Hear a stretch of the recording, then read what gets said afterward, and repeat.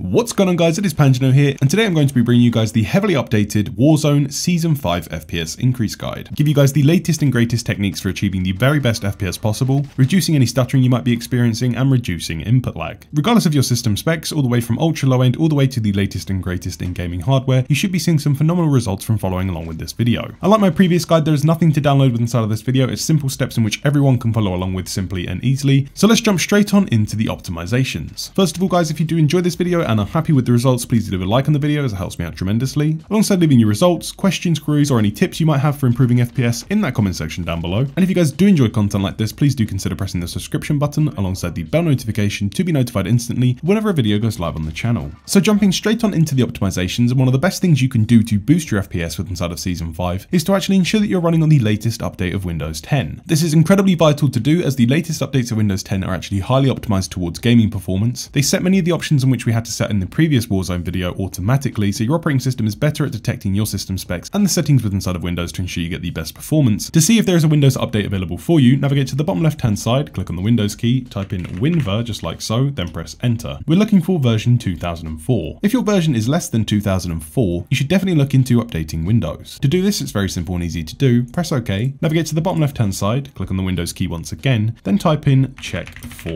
updates just like so. Then go ahead and press enter. With inside of the Windows Update tab, click on the check for updates button. After a few short moments, you'll then be notified of any Windows updates that might be available. And if you do see that option, make sure to download and install that now, and you'll keep all of your files and data. Come back to this video and continue on. Alternatively, you can navigate into the description down below and manually install this update yourself by going to the Windows 10 update link, then go over to the Windows 10 May 2020 update, click update now, download the utility, open it up, it will then update your Windows 10 for you and get you up and running. Proceeding on from there, we can then optimize the Battlenet Launcher itself. Once the launcher opens up, navigate over to the top left hand side to the Blizzard logo, click on the drop down menu, then go to settings. We want to ensure that allow multiple instances of Battlenet is unchecked. We then want to go to when I launch a game, you want to set this to exit battle.net completely. We can then proceed to scroll all the way down to the bottom and ensure that use browser hardware acceleration when available is unchecked as well. We can then go ahead and press done. From here we can apply some optimizations to the game applications itself by navigating over to the options menu, then going down to show in Explorer. Then click on the Call of Duty Modern Warfare folder, scroll down until you find the Modern Warfare Launcher and Modern Warfare application. Start off with Modern Warfare Launcher, right click, go to Properties, then navigate over to the Compatibility tab, ensure that Disable Full Screen Optimizations has been checked, go down to Change Our DPI, click the Override High DPI Scaling Behavior, press OK, Apply and OK. We're then going to repeat that optimization for the Modern Warfare client, so right click, Properties, Compatibility, Disable Full Screen, Change Our DPI,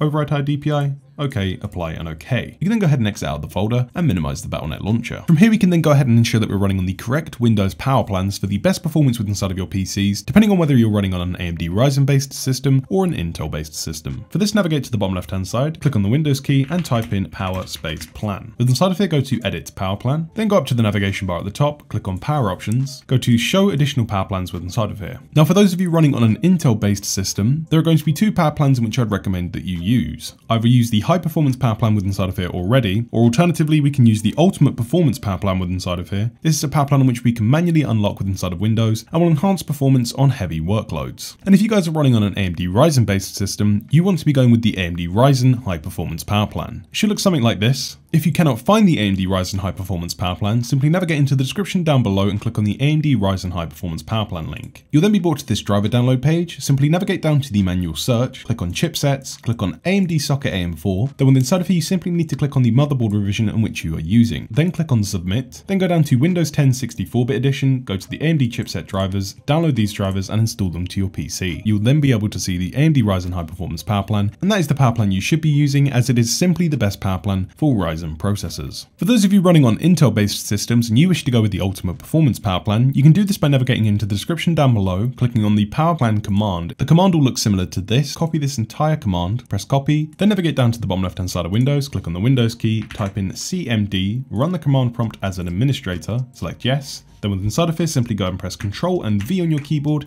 and press enter. You then move it with Power Scheme GUID Ultimate Performance. You can then go ahead and exit out, go back over to the Power Options tab inside of Windows, go up to the navigation bar, click on refresh, and you'll then be seeing the Ultimate Performance Power Plan with inside of here. You can change power plans at any time. It's very simple and easy to do. Just go over to the selectable dot next to it, click the selectable dot, that power plan is now enabled. This now brings us over to the part of the video where we're going to be booting into the game and actually going through all of our in-game settings to further tune them and optimize them for our system specs. Before we do this, it's incredibly vital to ensure that you guys are running on the latest graphics card drivers, not only because they are the most optimized for Warzone and will allow you to get the best FPS possible, but with the latest update to Windows 10, which is 2004, you will also need the latest graphics card drivers, as pairing those two together can unlock some features within inside of Windows in which you cannot access without having both of the latest drivers. To update your GPU drivers, it's very simple and easy to do regardless of the age, spec, make or model of your GPU. Just simply right click on your desktop, you should be seeing the Nvidia control panel or AMD Radeon Settings panel. With that information, navigate into the description down below and click on the corresponding link for whether you're using an Nvidia Geforce card or AMD Radeon card. For Nvidia Geforce users, go to the Automatic Driver Updates utility, select Download Now, download this utility, open it up, it will then detect and install the latest graphics card driver for your system. For your AMD Radeon users, it's a very similar process. Go to Auto Detect and Install Radeon Graphics for Windows, download now, download the program, open it up. Again, this will detect and install the latest graphics card driver for you and get you up and running. It's recommended to perform a quick system restart by navigating to the bottom left hand side, clicking on the Windows key, going over to the power option, right clicking and selecting restart. We then need to ensure that we're running on the best settings for those GPU control panels. This is very simple, easy and safe to do. Right click on your desktop once again, either open into the Nvidia control panel or AMD Radeon panel. We're going to start off by going through the Nvidia settings. For these, navigate to the top left hand side, go to Adjust Image Settings with Preview, ensure that the middle option with inside of here is checked, then go down to Apply,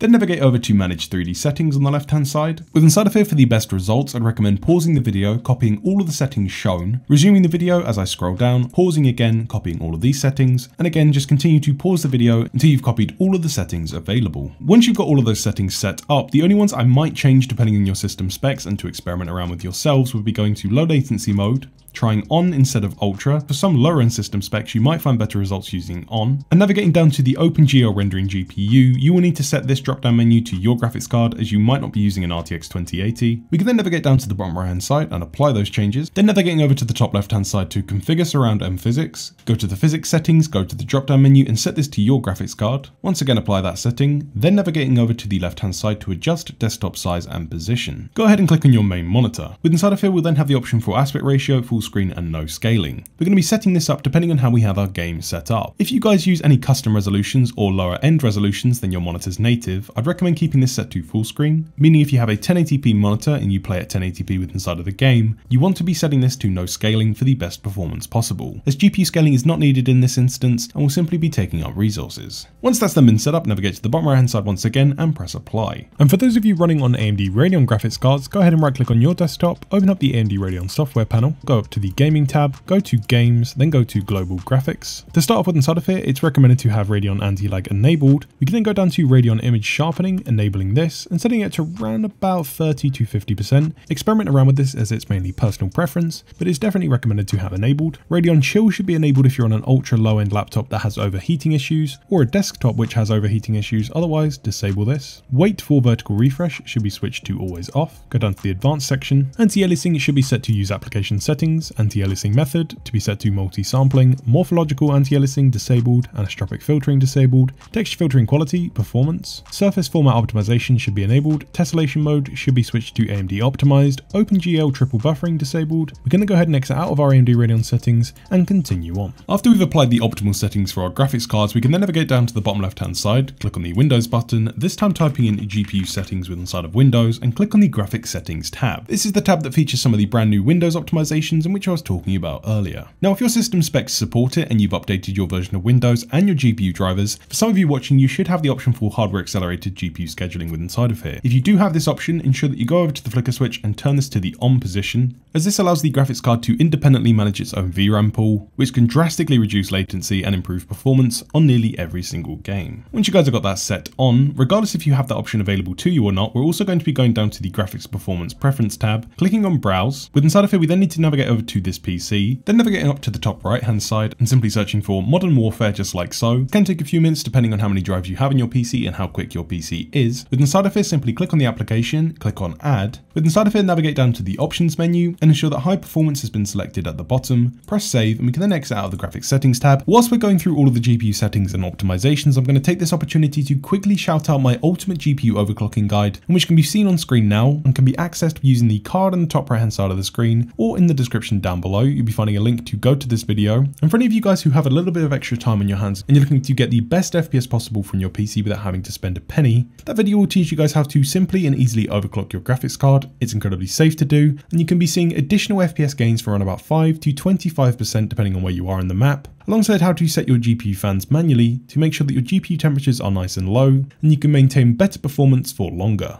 First of all, for any of you that use Discord whilst playing the game, it's recommended to navigate with inside of Discord, navigate down to the bottom left hand side to your user settings cog. First of all, going over to the overlay tab on the left hand side and ensure that enable in-game overlay is unchecked. You should not be using the Discord overlay with inside of game, as this can cause slowdowns, and I'd recommend turning it off for the best FPS possible. Secondly, we can then navigate down to the appearance tab inside of Discord on the left hand side, scroll all the way down to the bottom and ensure that hardware acceleration is disabled. Now this is only recommended to do this for medium end to high end PCs, as on low end PCs this can cause issues and you might lag with inside of Discord whilst talking to people, but for most people I'd recommend coming to hardware acceleration and turning this off. Pressing OK, Discord will then be restarted and hardware acceleration will then be disabled. We can then apply a very quick optimization which comes in the form of system maintenance. For this, navigate to the bottom left hand side, click on the Windows button, type in %temp%, just like so, then press enter. But inside of here you'll then be brought inside of the Windows local temp folder, which is basically the ultimate dump for all Windows apps and programs. So with inside of here we're simply going to be highlighting and selecting every single folder and file with inside of here, right clicking and selecting delete. You'll then be met with this prompt, click do this for all current items, then hit skip. That prompt might come up a couple more times, simply repeat those steps, and once you guys are done, you'll then be left with a few folders and files with inside of here. Everything else was an excess dump file, caching file, simply taking up space and resources on your PC. Before booting into the game, it's recommended to come to the bottom right hand side, click on the task icon tray, and start closing out of all programs you no longer need running in the background whilst playing Warzone. For instance, you should not be needing stuff like Steam running in the background whilst you're playing games. You can close out of your web browser, close out of Spotify. This now leads us on to one of the most important optimizations with inside of this entire video, and I recommend everyone watching to apply this step. For this, we actually need to download the ISLC or Intelligent Standby List Cleaner program, and which can be found in the description down below. Simply navigate down to the ISLC download link. For this, you can see a brief explanation and demonstration as to what this program does, but I'll go into further detail and explain what this does in a moment. For now, we're simply going to scroll all the way down to the bottom to the official download here link. Click on this. You'll then see the ISLC has then been downloaded. Simply put the file onto your desktop. At this point, double click on the file, select extract. You'll then be met with a folder in your desktop with an identical name. Go inside of the folder, you'll then be met with the Intelligent Standby List Cleaner or ISLC. This is a simple 2-in-1 optimization program. The first part of the program helps you keep a reserved pool of RAM in the background, freeing up resources as you play. The second part of the program actually features the timer resolution program, in which I've recommended in my FPS guides